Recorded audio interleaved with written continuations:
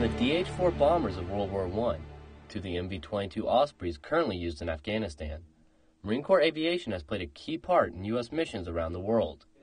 Now, in conjunction with the National Museum of the Marine Corps, the Smithsonian National Air and Space Museum is opening an exhibit to celebrate the centennial of Marine Corps Aviation.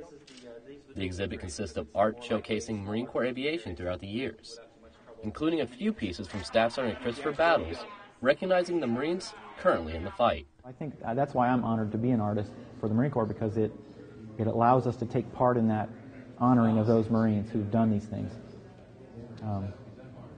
So even 100 years from now, they can say, that's what we did, and this is why we did it. The year-long exhibit opens on January 14th at the Smithsonian National Air and Space Museum.